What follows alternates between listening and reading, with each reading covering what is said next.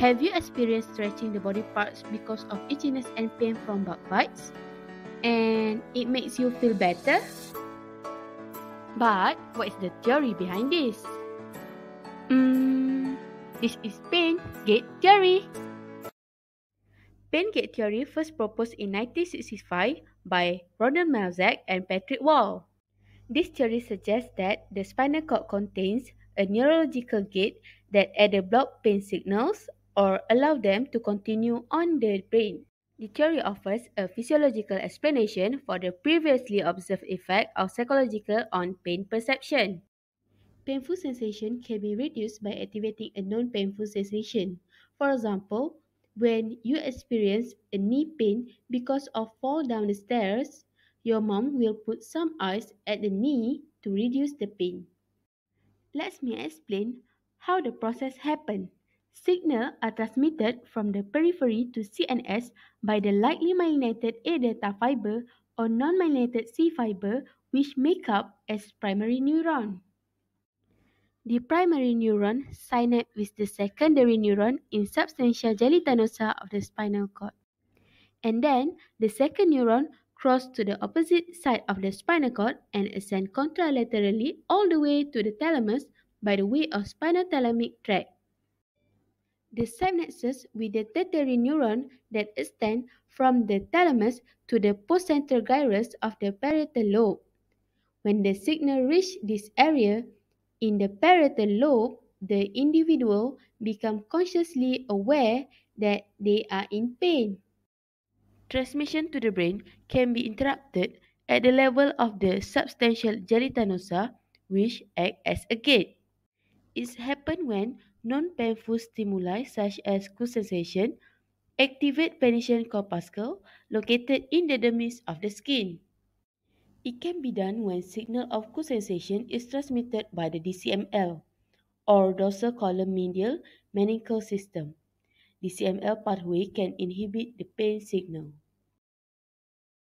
Let's see how it happens in substantia gelatinosa. When DCML activated by the cool sensation, it activates inhibitory neurons. The inhibitory neurons inhibit pain signal by releasing inhibitory neuron transmitter that lead to hyperpolarization of the secondary neuron.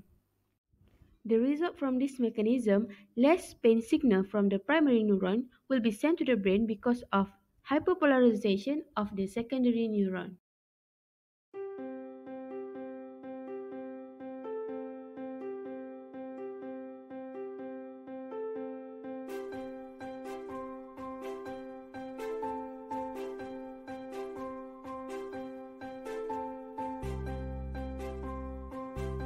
The application of this theory usually used in occupational therapy setting.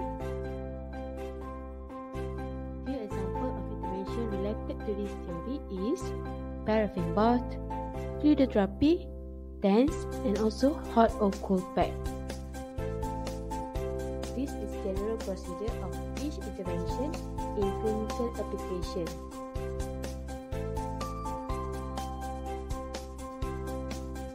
This is evidence of pain gate theory and the intervention above.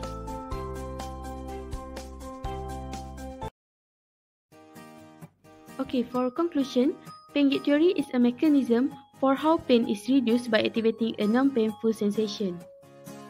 Mechanism happens at the level of the substantia gelatinosa. The non-painful sensation transmitted by the DCML. The CML pathway can inhibit the pain signal. Hyperpolarization of the secondary neuron happen and interrupt pain signal. So, it will reduce the pain.